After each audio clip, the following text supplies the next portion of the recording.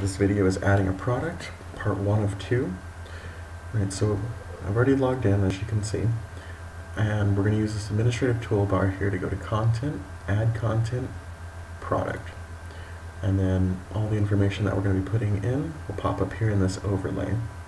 It'll have all the information from the name, the description, the image, the catalog type, the SKU, and the price. Those are the major ones we're going to need to worry about. So we'll go over here to the original site. The products we don't have yet in the new site are firearm cleaning and maintenance products. So we're going to go to that. And we don't have this product yet, the 4-ounce liquid. And as you can see, it's not showing up the picture here on this page. So what we're going to have to do is go over here to save the picture.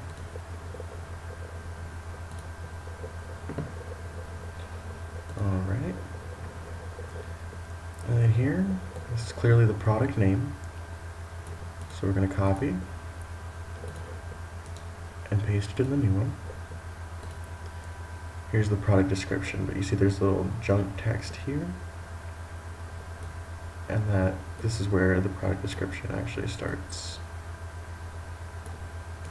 So we're going to copy that. And we go to paste the description. It is a rich text editor. So as you'll see, it has this overlay pop up right here that we paste into, and this strips out any additional formatting that shouldn't be there, so it doesn't end up breaking your page.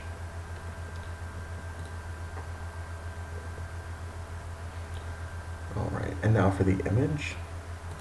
We already got one, so we'll just do this. We click upload, give it like a second, and now we have the image here. Now it's really important that we fill out this alternate text section, because this is what's used by screen readers for blind people, search engines, or if for some reason the image can't be loaded, say on a low bandwidth connection, it times out or something like that. This is the text that will appear where the image would normally be. It's most important for SEO, to tell you the truth, so you really want to make sure that this is filled out.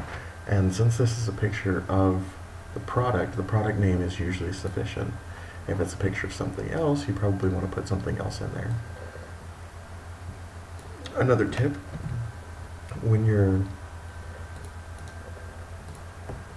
having alt text for your images, search engines place the most weight on the first term, and then a little bit less on the second term, a little bit less on the third term, and so far. So, like for this alternate text, frog lube is going to be the word that's most strongly associated with this picture, which is going to be a good thing, because when people go and say they know about frog lube, they go to Google, they type in frog lube, and your results can pop up there because it's so strongly associated.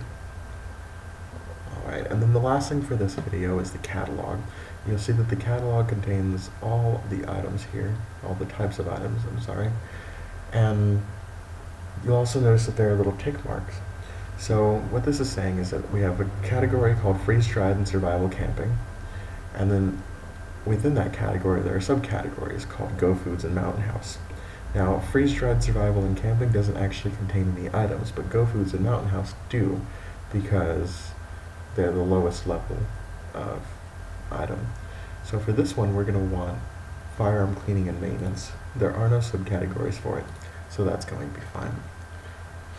Alright, and one last thing, if you do have more than one photo, all you have to do is just keep uploading. You can upload as many pictures as you want.